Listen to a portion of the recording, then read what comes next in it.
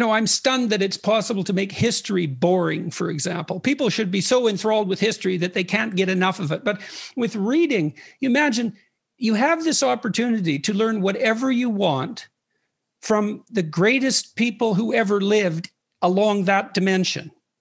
And well, it's stunning to me that is a hard sell.